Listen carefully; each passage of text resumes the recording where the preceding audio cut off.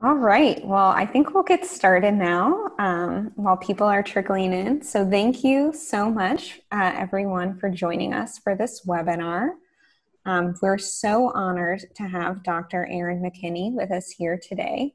If she looks familiar to any of you, she gave a 30-minute presentation at our 2018 Whole Grains Council Conference in Seattle.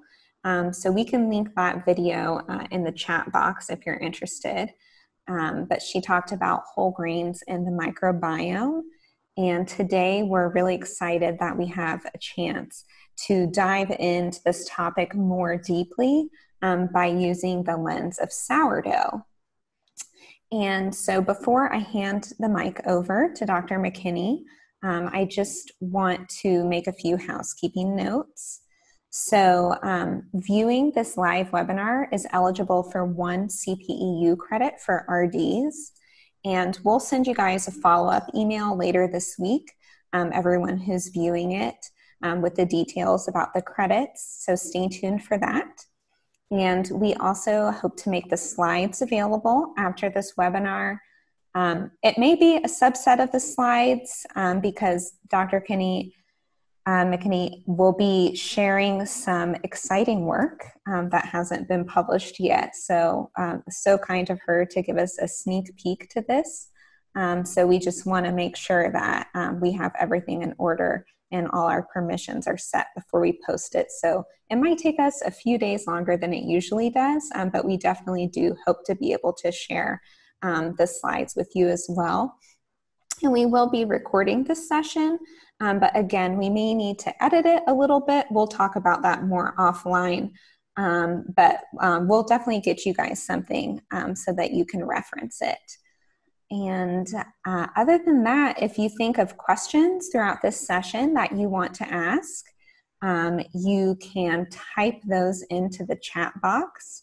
And then at the end, we'll open it up for questions as time allows. So yeah, I'll hand it over to you now if you'd like to introduce yourself. All right. Yeah. Hi, everybody. Thanks for tuning in this afternoon.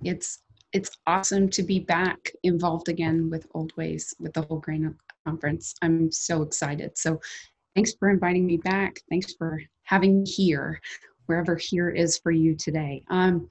So what I'm going to do really quick is share my screen so that you can follow along with my slides. So you should see my title, right? Simple, easy, sourdough. Right, and just a little bit of background about me, in case you weren't at the conference in 2018 or don't remember, quite understandable. I'm coming at whole grains from the idea of holistic health. So I got a master's and a PhD studying gut microbes. You have, a galaxy of superheroes, of sidekicks living in your colon right now. Everything that you eat is a taste of the world around you. It not only helps to kind of educate your immune system, but it also helps to grow these thriving communities in your colon that help you develop from day one of life and even before. The compounds that those tiny critters are producing when they digest your food, their waste becomes chemical signals to your brain telling you about the world. Some of the cravings that you have may not actually be your cravings, right? Maybe you're responding to messages from your gut microbiome. Their compounds also influence our health directly via nutrition and also via other health measures, right? So imbalances in the gut microbiome have now been tied to inflammatory responses and diseases, everything from irritable bowel syndrome to, toddlers' temper tantrums, right? That's on my mind because I have a 2-year-old now. So I'm coming at this not only from thinking about whole grains as a single input, but thinking about all the ripple effects that those whole grains can have for your health through the gut microbiome. So a quick overview of this talk, I'm going to talk to you about how to grow a starter. We'll have a demo. I'm going to talk to you about why starter is so popular in the world zeitgeist right now, especially in COVID, and what is happening in that jar anyway. So then we'll really dive deep into the science of sourdough. So part one, how to make a starter. This is a graphic method protocol, I think in pictures. I work with a lot of community members, including students in public schools, everyone from kindergarten to, I've worked with students from age 5 to 85. And so sometimes pictures really help to communicate those messages. I have developed a protocol, what I'll demonstrate for you, just starting with step one, mixing that flour and water, right? There are different projects that I've helped develop. Sourdough for Science involves collecting the height and pH measurements. If you don't have pH paper, you can just do the Wild Sourdough project. So I'm gonna stop sharing my screen, so you should just be able to see me big again. And I'm gonna show you just how do you make a starter. So I like to do this, I've scaled this down for a half pint jar. So this jar holds, 1 cup. It's a wide mouth jar, so I can reach in and stir really easily. It's glass, so I can see straight through, see what's going on. And what I'm gonna do, I'm just going to demonstrate with all-purpose flour because it's cheap and I don't mind using a lot of it and just tossing it in the compost later. But obviously you can use this, and you are encouraged to do this with any type of whole grain flour that you have. So what I'm gonna do is measure out 2 level cups, or 2 level cups. Wow, that'd be a huge starter. We scaled this down for a reason, folks. 2 level tablespoons of flour. And then I'm going to add to that 2 level tablespoons of water, so equal parts, right? And this water is just from the tap, but you can dechlorinate it by letting it sit out overnight. So in cities, we add chlorine to our water to kill microbes that might potentially be pathogenic. We don't want to kill the microbes in a sourdough starter. The whole point of a starter is to grow microbes. So you can use dechlorinated water by just letting that chlorine evaporate out overnight. So I have, let's see, and I saw a chat just pop up. So if I see them in time, I will try to respond. I saw a chat question, gluten for your coconut flour. I have had a lot of students grow starters with gluten-free flours. Spoiler alert, I've got a couple starters to show you here in a minute that I've been growing specifically for this talk, so I can demonstrate some differences between whole grains. Coconut flour is difficult because it is so absorbent. I would be really keen to find out what happens if you could make a starter with coconut flour, but what I've found is it absorbs all the water all the time. So you get this really fluffy growing mound of coconut rehydrated, but it doesn't make a nice pasty starter. But it doesn't have to be whole wheat. It doesn't have to be all-purpose. It doesn't have to be rye. This is part of the discovery process. So I've got equal parts of flour and water, and I am using my finger just to squeegee off. I just use a knife because I find that a lot of starter gets stuck in the bowl of a spoon. And I use the edge of the knife to scrape the starter down the sides of the jar, and that's just so that I get a clearer window of what the rise looks like on this starter over time, right? So 2 tablespoons flour, 2 tablespoons water. We've mixed it up. I've scraped it back down, and it's kind of the thickness of maybe applesauce, right? So there you go. And I might, as a scientist, I might mark, this is an all-purpose starter. And then I might even like to mark, there's the level that I started, right? That's another beauty of glass. You can take off the Sharpie with ethanol, right? With any alcohol that you feel like you can spare in a pandemic. And then you can draw a graph over time of how your starter's rising. So I mixed my flour and water, and then I'm going to use a half sheet of paper towel and a rubber band. I've now rubber banded that paper towel over the top. This way, you're keeping chunks of stuff. If for some reason, some chunk of something flew, through the air in your kitchen, right? Again, I have a 2-year-old. Maybe you don't live in such an active environment, but the paper towel does enable the microbes in your environment, bacteria and yeast, to filter in and to colonize that starter. So we're starting with a glorified paper mache paste. You'll want to put this somewhere that is about room temperature, whatever ambient is in your house, not in direct sunlight, right? And just leave it for 24 hours. And after 24 hours, you'll come back to it and you'll refresh it. So you'll remove, and I can demonstrate that with, first I'll show you some starters, and then I'll demonstrate the refreshing process. So here's a starter that I'm making with buckwheat, right? So I had it all paper toweled up. So you can see, you know, I started it on, I even date them, right? So I started June 23rd. I'm going for 15 feedings. So this is my day 0. And you can see there has not been a lot of growth over time. And right now we're on 1, 2, 3, 4, 5, 6, 7, 8, right? So I fed it for the 9th time. There's my start. And you can see there has not been a lot of activity. So there's buckwheat. And I'm just going to leave it. I fed it at 9 this morning. So I'm finding after a few days, after probably 6 feedings or so, I'm finding I can generally move to 2 feedings a day, but it may vary by flour type, right? So there's buckwheat. Just for comparison, I made one with teff because I also have teff.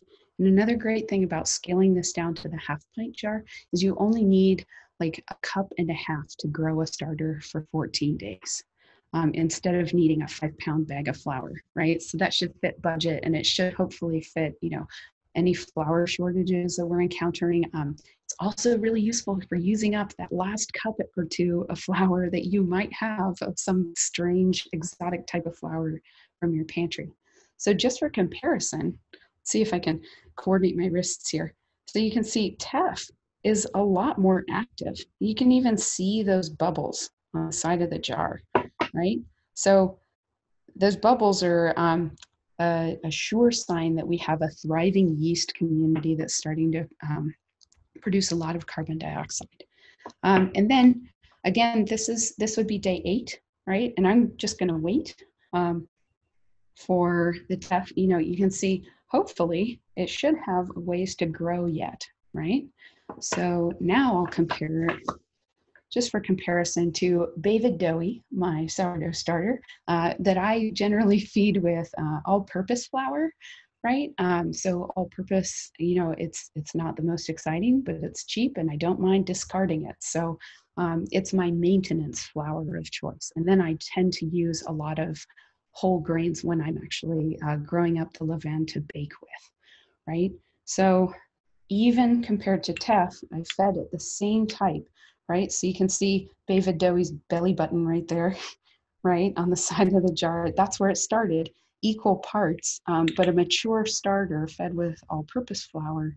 I mean, that's a thriving community. It's at least doubled in size in the same amount of time, 6 hours since 9 a.m. And this guy, he's already, you can see the high tide mark. So that's the top. But if I actually look in through the jar, I can see it's already hit that high tide mark and started to fall. So this is a super active starter. It's kind of like, you might be feeling like this right now since it's about, well, it's 3 p.m. Eastern Standard Time. I might be feeling this way, right? Like it's been a few hours since my last meal and I've hit my peak and now like I'm running on adrenaline, right? The love of the crowd. So that's a comparison of different activities, both from a mature starter to starters that are still in the process of growing, and a comparison between 2 gluten-free flours. So I think that was a question as well in the chat earlier. Can you use gluten-free flours? Absolutely, you can. I use a lot of gluten-free grains. So once you have that starter that needs to be fed, I like to keep my discard in the fridge. So here I've got the full pint, again, a wide mouth jar, and this has 2 discards in it. So as you're growing your starter, I showed you with this first demo, 2 tablespoons of water, 2 tablespoons of flour. So just imagine the time trick, right? Oh, now it's time to feed our starter, right? So what I'm going to do is, well, first, ideally, I would mark that high tide mark, right? So I can see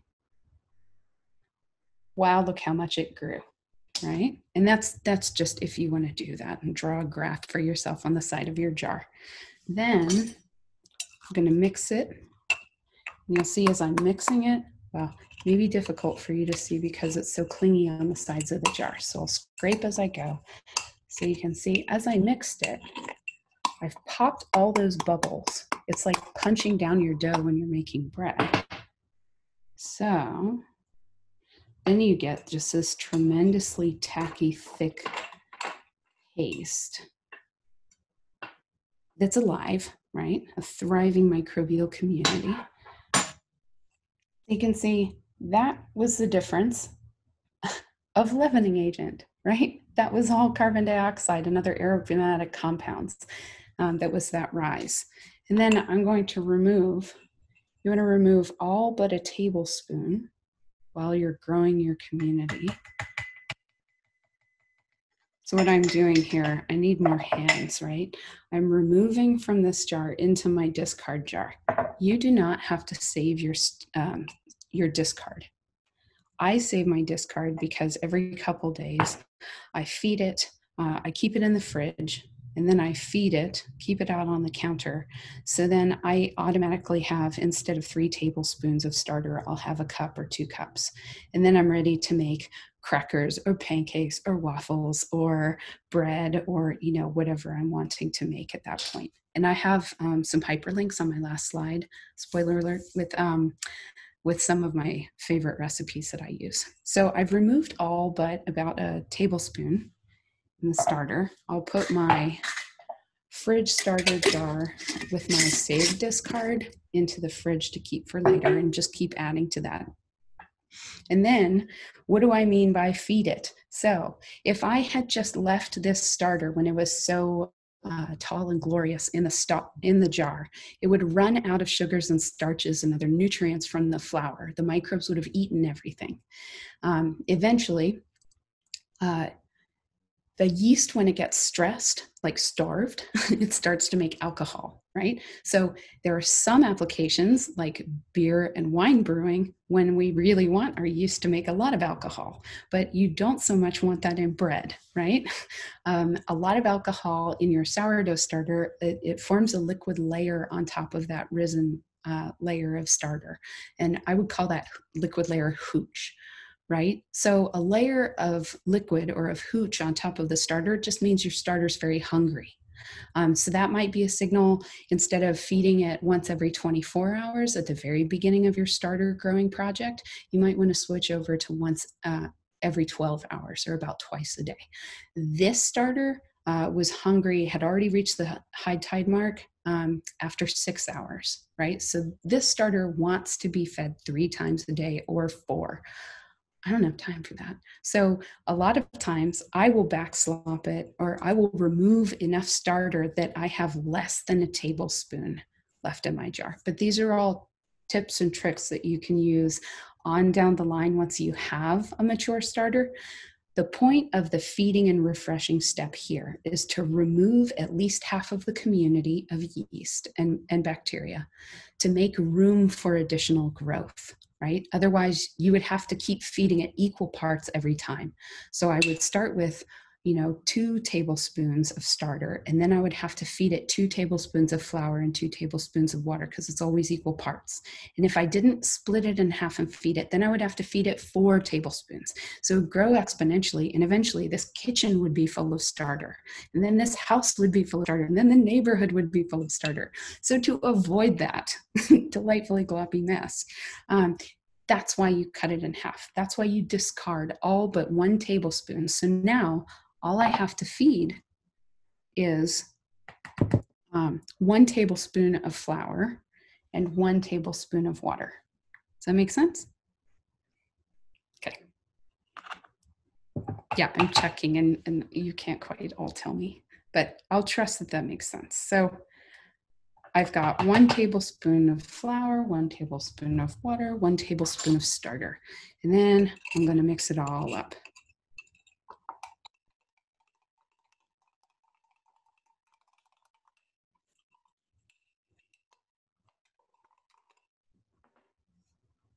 And there are different like recipes and protocols for feeding your sourdough starter.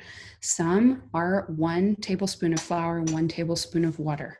Some are 1 tablespoon of water and 4 teaspoons of flour, which gives you slightly more flour for a slightly thicker starter. So depending on if you join one of our citizen science projects, then you'll need to pay attention to like the recipe that we use for the specific project. Does that make sense? Okay.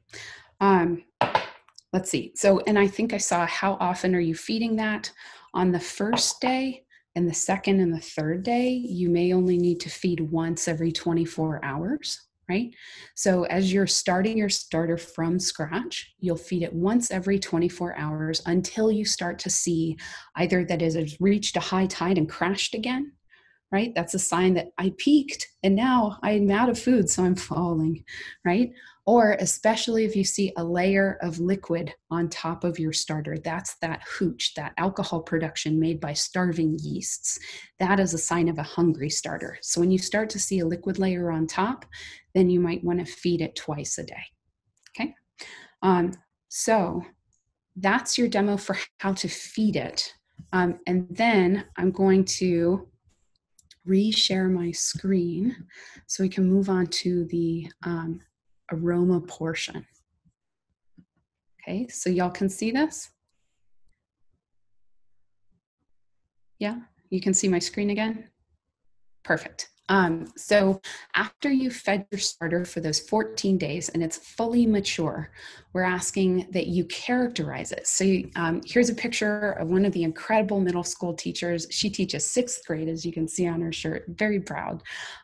This is Kristen. She's smelling her starter to characterize the aroma. And what we've done is we've actually worked with some sensory scientists who have smelled hundreds of different starters and really tried to train their noses and their brains to recognize what different aromatic characteristics are they smelling in their starters. So since I just mixed up my all-purpose flour starter and I've added new flour and water to it, it's those smells would be dilute. It's going to smell a lot more like flour and paste than it will like whatever aromas the microbes and yeasts are producing.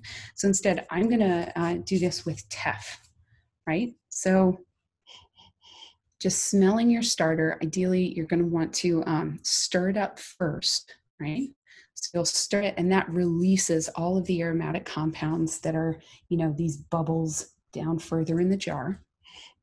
And you'll smell it. And what we have here is moving out from so in that aromatic wheel on the right, in the center, you see an active, bubbly, happy starter.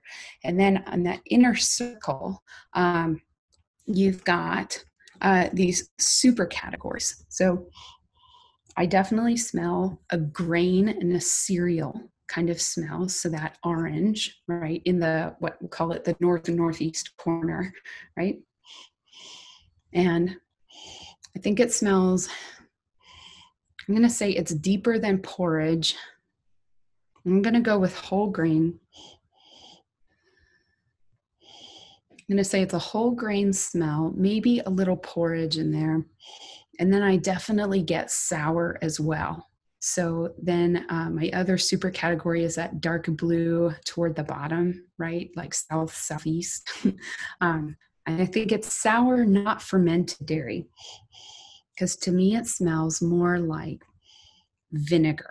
So I'm going to go with, you know, if I were submitting data for today, then I would say it smells like grain cereal, whole grain, porridge, and like sour vinegar. Those would be the descriptors that I would use. And the reason that we're asking you to use this supplied aroma wheel is so that we aren't biasing our observations based on our distinct life experiences, right? So like I eat a lot of Asian food, so I might also think about kimchi and soy sauce, but I also, you know, have drunk beer before. So I would be using a lot of beer and brewing descriptors, whereas folks who don't have those different life experiences or, you know, kind of food training experiences might not think of those same descriptors. So using the same aroma wheel helps all of our participants to use a common language. Does that make sense? So when you smell your starter, you'll record which different aromas you're detecting. And you can see there are a number of different possibilities, right? And I think we also have a submission category for others. So if you see very strongly, I'm going to have to use an other for my buckwheat because it smells so much. There's a lot of umami in my buckwheat starter. I think it smells like meat a lot of the time. It's very strange. It's like meat and dirt and maybe a little bit of sour. So I would need an other category so I could include those meat descriptors, right? So you smell your starter.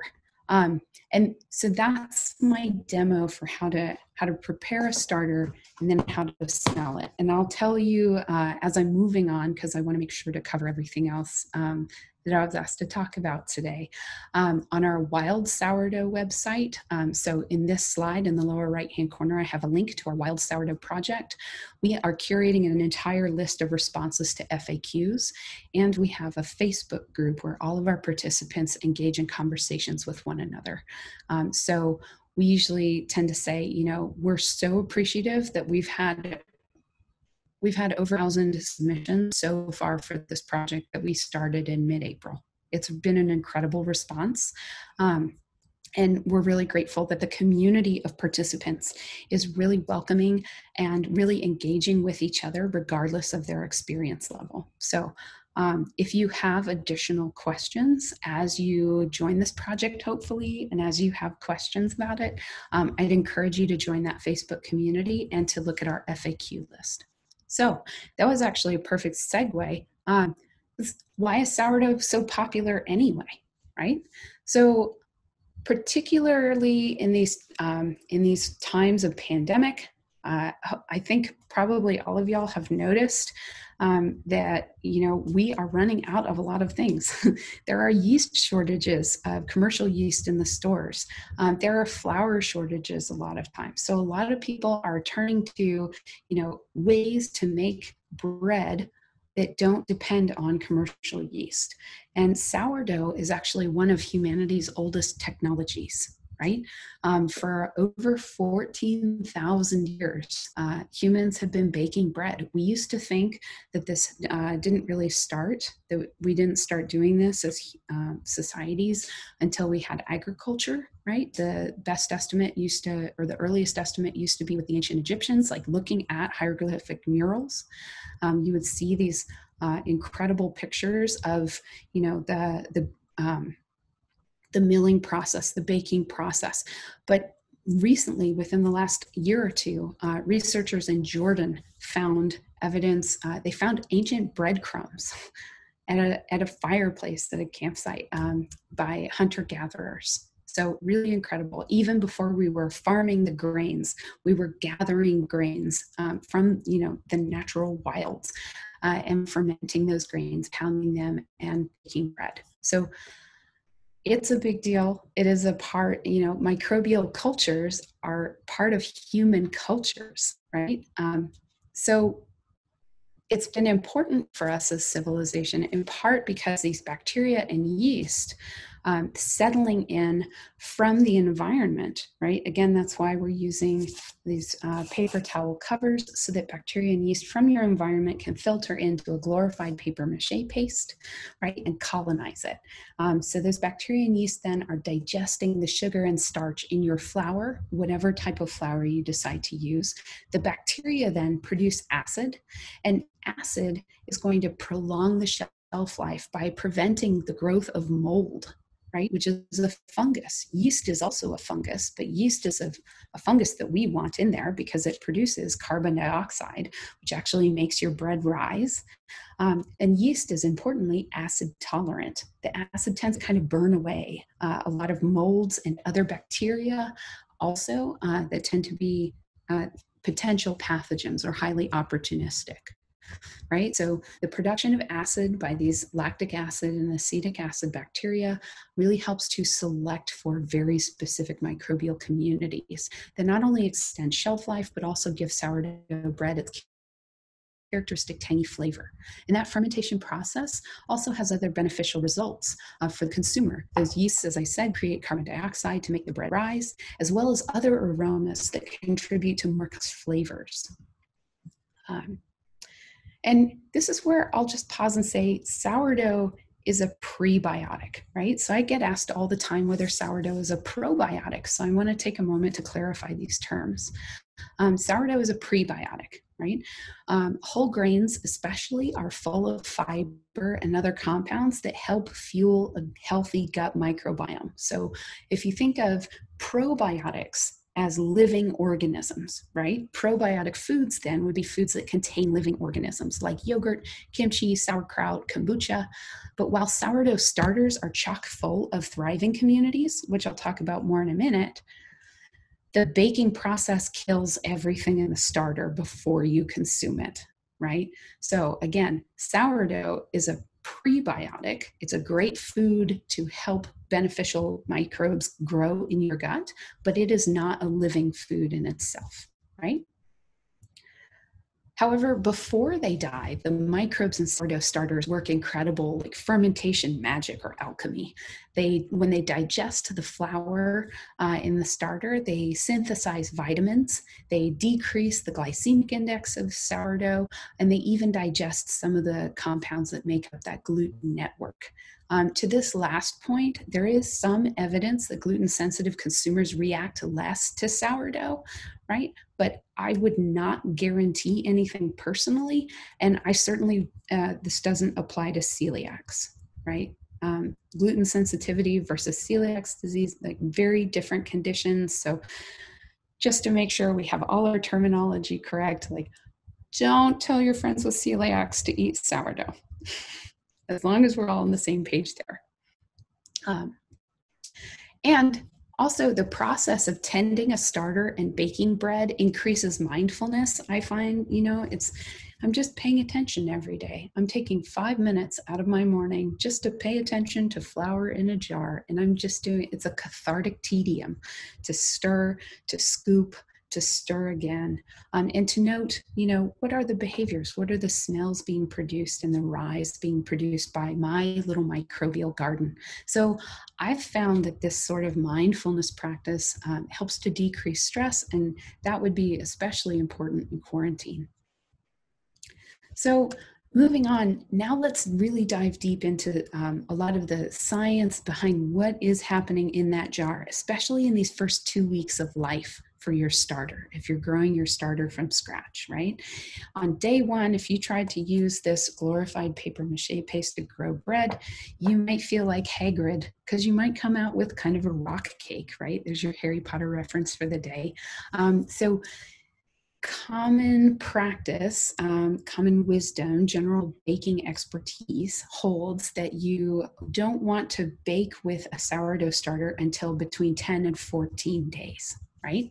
So I love thinking about the succession process for microbial communities. They can be so complex, or even in the case of more simple systems like sourdough, which is kind of like a gut in a jar if you think about it. I think it's really interesting to really think about what is this process of going from pretty much nothing. It's like if you grew a forest from a patch of bare dirt, right? What plants are growing in what order? What's that process of succession? What are the rules about these complex communities? So the world is already convinced that sourdough is a wonderful thing and we should all make it. But now what's actually happening in that jar? To find out, I've helped to launch 2 different citizen science projects and worked with nearly 300 middle school students at 4 different schools here in Raleigh. And we've, of course, launched this more broadly, so we now have participants from all over the world. Together, we've grown hundreds of sourdough starters from 10 or more different types of flours to help find out how microbial communities change over time in a process called colonization. So diving right in, I used DNA sequencing. That was one of the methods. So I extracted, from about a quarter teaspoon of starter. I took it into the lab. I extracted all the DNA from it, and then I amplified only a very small segment of DNA. It's kind of like a fingerprint gene that tells us the last names of all the bacteria living in these communities. And then using those different last names, I was able to match them to the different functions that different family groups of bacteria have. And what I found is from day 1 to 14, you see no matter what flower type you're growing with, you see that the lactic acid bacteria tend to increase over time. They become highly dominant in these sourdough starters, no matter what you're feeding those starters. And those lactic acid bacteria produce acid, right? They're named for their function. And so you can see as we got an increase in the proportion or in the prevalence of those acid-producing bacteria, you see the pH really drop. And regardless of flower type, this was so exciting to me. There's this precipitous drop. All of the starters start between 4.5 and 6 pH, so not quite neutral, but definitely not as acidic as they end up, right? And definitely from day 2 to 3, there's a precipitous drop to a new normal, right, of a lower pH, a higher acidity in the starter. And that acidity limits the broader bacterial diversity that's able to grow, right? So we knew that these trends existed before, but they'd never been demonstrated across the same time scale for so many different flower types at a time. So again, I've got my insets. You have, as your starter grows, you have more and more lactic acid bacteria growing. You have the pH dropping as those LAB produce acid, and that acidity limits the growth of other types of bacteria. And a lot of those other types of bacteria, we find out, do tend to be much more opportunistic. They can grow anywhere, right? So as the diversity decreases toward the right side of this graph, you have a selection for specific types of bacteria that are acid tolerant, right? But rye is an outlier. So when we look at just the broader diversity patterns, we can see, teff is doing something really wild, really low diversity in teff. So it tends to be dominated by a couple types of microbes that take over the entire starter. But if we look just at the total number of different bacterial types present, we see that rye is an outlier. So that was really interesting to me. So next, I worked with 66 students who went to the North Carolina Governor's School for Natural Science. So they're all rising high school seniors. This was in 2017. So you can see a lot of times working with the public, with students in particular, it can take a long time to wrangle the data that you get, right? So what we did, these 66 students came from all across the state of North Carolina. In their welcome letter, I said, bring flour from home. So they showed up and they're like, I brought my flour. I said, great, we're going to grow the bacteria and the yeast. So on agar plates, they grew bacteria and yeast from each flower type. So I'm going to show you a series of pictures now. And each circle is going to represent the bacteria on the top half of that circle and the yeast on the bottom half that grew from different types of flour. All right. So I gave you a selection. I think we looked at 15 total different types of flour at Governor's School, but I'm showing you kind of the most relevant types that had the most overlap with a DNA sequencing project, right? So if you look broadly, the first thing that I saw was all-purpose flour is the only one that doesn't have any yeast growing, right? It has tons of bacteria, but no yeast are growing. And I think that is because if you look at the anatomy of a wheat kernel, right, all-purpose flour tends to have a lot more of the endosperm just from that milling process, whereas the germ inside and the bran on the outside, they tend to be nutritional inputs, but they tend to also have microbes associated with them that tend to be yeasts, either from the field, yeasts in the environment from the field on the bran, or yeasts that are so closely mutualistic with the plant that they grow inside of the seed. So all-purpose flour, by excluding most of the germ and most of the bran, all-purpose flour is also probably excluding most of those yeasts. The next thing that I noticed was that rye has a lot of different types of yeast and a lot of different types of bacteria. So that lines up with the diversity patterns that I saw. And I think that rye is able to support so many more different types of microbes because rye has a lot more beta amylase, right? So y'all might have heard of starch attack. If you've ever worked with rye when you're making bread in the baking world, it's like a huge cautionary tale. Don't overwork your rye bread dough because it just turns into a huge sticky mess. It's because rye is chock full of the enzyme beta amylase that breaks down starch into sugar components. So that makes it really difficult to handle the dough because it's breaking down all the structure in the dough. But it makes it really great for microbes because then all that sugar is readily available. And it's a whole grain, so you still have sugar and fiber and protein and lipid. So you're getting like a well-rounded diet and a lot more sugar that's available. So that's why I think rye starters can specifically support so many more types of bacteria. But I digress. Getting back to that colonization story, another way that I can look at this data instead of giant tables of all the different types of bacteria is to represent each sample that we selected, right, from each starter. So each point is a different starter grown from a different flour type, sample on a different day. So I have, the different days that we sampled. Here's day 1, here's day 14. Day 1 is in turquoise, and then on the left, and day 14 is in dark red on the right. So you can see this progression from left to right of the changing microbial communities over time. And then using computational analysis, I'm able to actually see which types of bacteria are really making those starters stand out from one another at these different time points. So again, looking on the left side of this graph, I see there's a lot of Lactococcus pseudomonas, which is a plant associate, but also a potential pathogen. Enterobacteriaceae generally can be opportunistic, sometimes pathogens. Erwinia are associated with flour. Ricella and Klebsiella tend to be associated with our bodies. So that's telling me that young starters are heavily influenced by microbes in flour, in plants, and on our bodies. But if we look, if we shift our gaze to the right side of the figure, by day 14, we see Gluconobacter, Lactobacillus, and Pediococcus. That is a narrow range of acid-producing bacteria. So that's telling me that by day 14, you have a lower diversity of organisms that are highly adapted to the acidic environment in the starter. And if we want to look at this averaged over all of the different starters, on day 1, here we have a heat map of these different types of bacteria.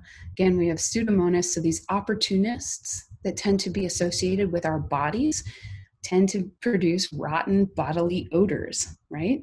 A lot of the middle schoolers cited flatulence and vomit, right? As you do in 7th grade.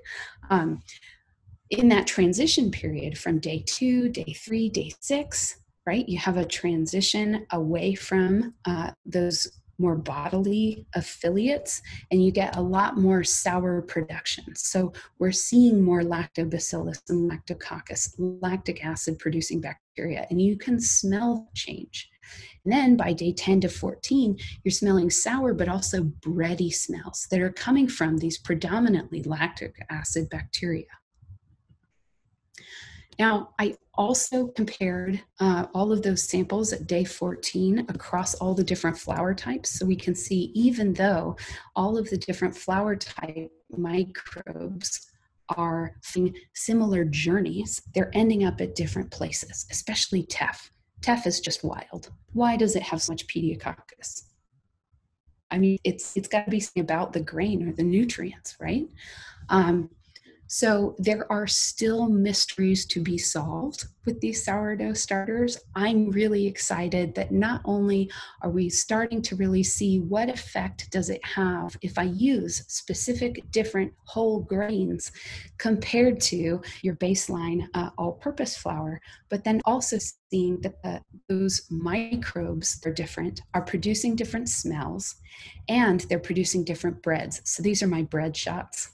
My little bread portraits of, this is the same, this Dr. McKenney's easy sourdough recipe that's linked on our Wild Sourdough and Sourdough for Science websites.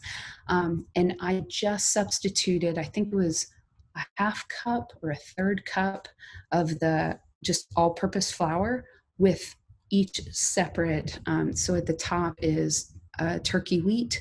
This is teff. Teff makes a very strange little loaf. It's all that pediococcus maybe. And then I got sorghum here. This was emmer. I've got buckwheat second to the bottom. And then at the very bottom, I have amaranth. So you can see the different microbial membership has consequences both for the smell and the performance of bread over time. So with that, I'll show you my links, and these can be provided. I'm happy to share them in an email if that's an easier way to share them out. And just some ideas of different ways to use different whole grains that I like to use in my baking. So in bread, I've really started to enjoy putting like a half cup of millet flour in with the rest of my whole wheat or rye. For crackers, I mean, amaranth crackers, there's something about them. It's like it's almost as rich of an aroma as some cheese, right?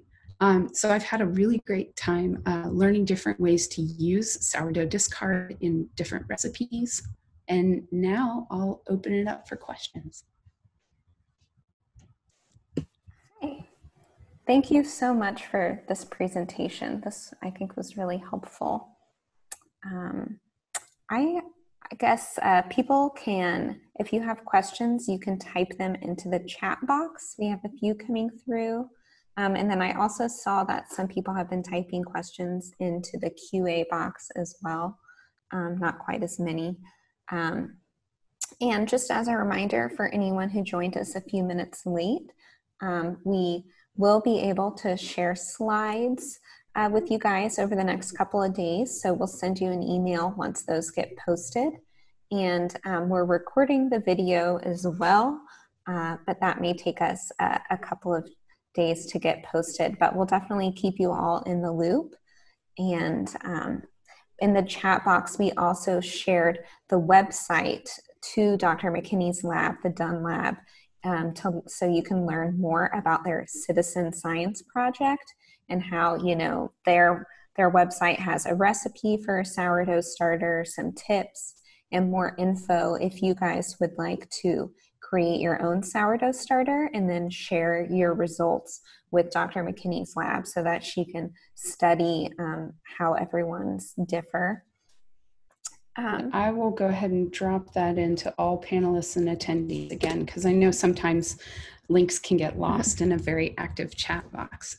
Have you been curating questions, or do you want me to just scroll down through and try and answer as many as I can? You can scroll down through, and I have a question as well, too. I was wondering if you could expand on. This is related to one of the questions we got in the QA box, but you list, teff having lots of the pediococcus and amaranth having the lactobacillus and other grains, having different bacteria. So is it our understanding that lots of these different bacteria is a good thing? And do we know much about the impact of one versus the other might be, or is that something your lab's studying? That is a really great question. So let's see. We know from a completely other project that I summarized a little bit in 2018, the Global Sourdough Project. That in a nutshell, we collected 570 starters from participants in 17 countries across the world. It was very Western centric, just as that disclaimer. Like, unfortunately, we didn't get a lot of samples from like Pan Asia or from Africa, right? Or from South America. So it was very United States, Canada, Europe, and Australia. But with those disclaimers, it's still a heck of a lot of starters. So with that project, we found that's how we really found out that sourdough communities are very simple in that, out of the about 70 types of lactic acid bacteria and about 70 types of yeast that we have found in any starter all over the world, right? The global set of sourdough microbes. Out of all of those 70 types of bacteria or yeast, in any given starter, you tend to only have about 7 or 8 types of yeast on average, right? So it's a very narrow subset. And that makes sense to me as a gut person because, flour, even whole grain flour, isn't going to be hugely diverse in its nutrients, right?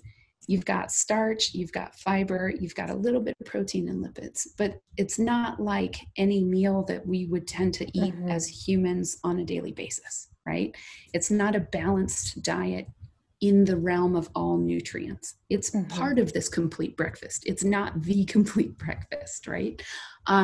So we did find, though, that most starters tend to be dominated, like 90% of the bacteria will belong to one type. And what we think from different behavioral studies that we did with those different dominant types of bacteria, it looks like those most dominant types are the ones that grow the fastest. And that makes sense to me because if you think about every time that you discard, every time that you feed your starter, it's kind of like mowing your lawn, right? So what are the plants? It's a disturbance event.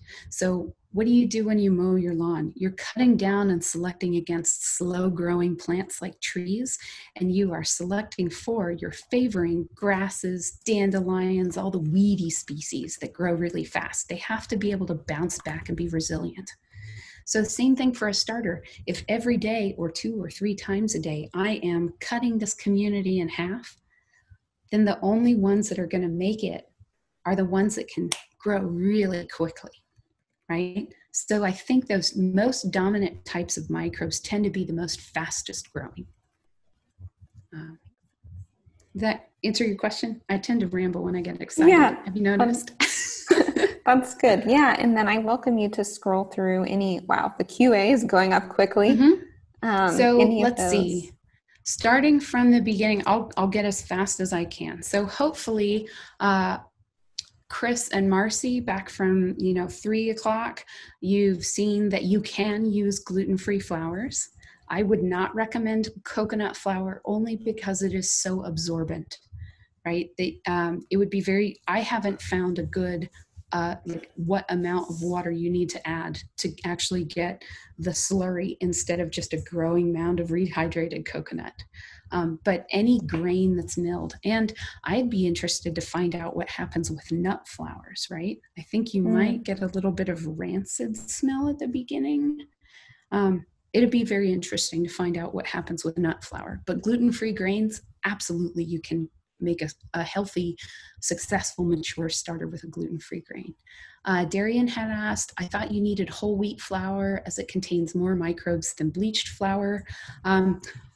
Hopefully, David Dowie here has laid those fears to rest. You can, and I have grown a successful, mature sourdough starter with all-purpose. I try to use unbleached just to take out one processing step, but I've had a lot of students grow successful starters with bleached flour too. Comparatively, you might notice that an all-purpose flour is not going to have the oomph. Maybe it takes a while to build up because it's lacking nutrients compared to a whole grain flour, but it is not impossible to grow a starter with a bleached all-purpose. And AP is all-purpose. Let's see, recommendations for containing the scent of the starter. Oh, during hot summer months, I'm beginning with the starter, covering it loosely, and the smell takes over the house. Yeah, let's see. I have in the past just used like the lid without the ring and just put it most of the way over. I would be a little bit nervous for a brand new starter that might keep microbes from settling in. I mean, I know a lot of people keep it on top of their fridge. So maybe then if it wafts up, it's all the smells are over your head.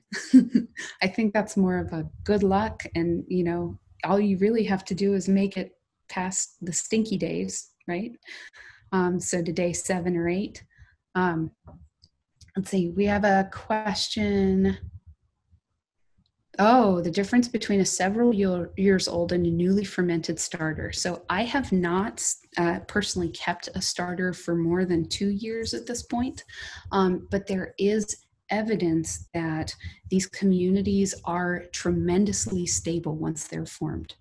So a 2-week-old starter and a 20-year-old starter, particularly if you keep feeding it the same way and if you stay in the same location, if all of your environmental conditions are the same, there's reason to believe that the community in a starter could remain incredibly stable. But if you change the flower type, or if you move halfway around the world, or if something happens with your water, that's going to be a disturbance event where your microbial community would have to adapt. So you can imagine it just depends how much change you introduce, right? Darian said it looks moldy. Oh yeah, I think you're talking about the buckwheat. Yeah, so the buckwheat, it is a really dark gray. Let me show you the buckwheat flour.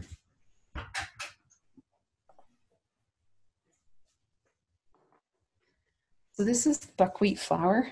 So when you just add water, it just darkens. So your starter may look different in the same way that, you know, teff looks different. Your starter will have a different color depending on the type of grain that you use. A millet or an amaranth, a much lighter grain, a quinoa, I imagine. I haven't made a quinoa starter yet. That could be interesting if anybody has quinoa flour out there. I think those lighter grains are going to look more like what we imagine as like an iconic starter, right? Made with white or whole wheat flour. But the color of your grain would obviously affect the color of your starter.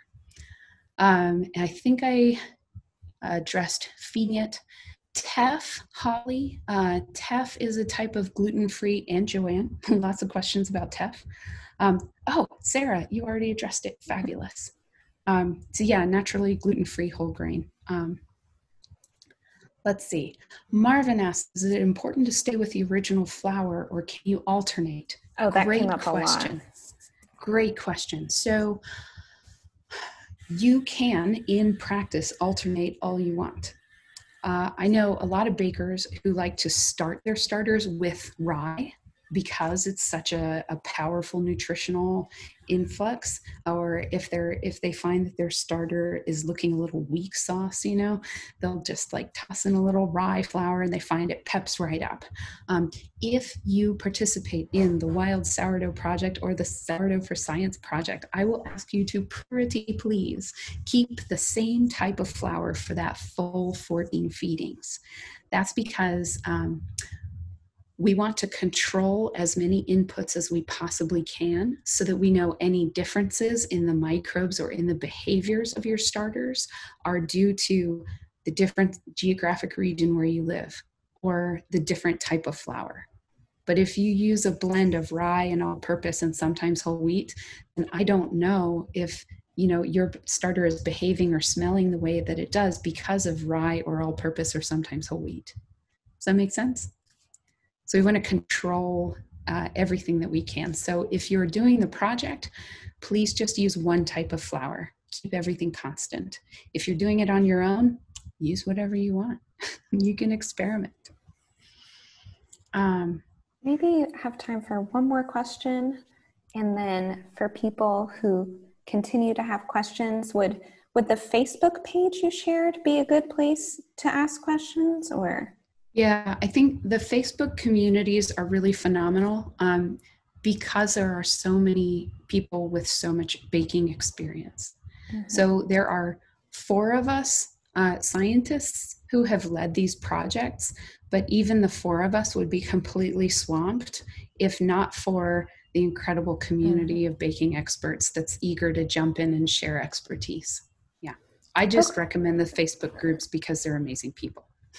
Okay, great. So when I send all you guys in the audience a follow-up email later this week with slides and the recordings, I'll also include links to the Facebook page where you can ask questions. And then I'll also include the links to the recipes that Dr. McKenney shared at the end for those of you who've started your project and you want to bake something with it. Awesome. Well, thank you all so much. It's great tuning in and Thank you. seeing you. Let me get this set up. All right, everyone, I'm going to end the meeting now, but again, you'll hear from me later this week.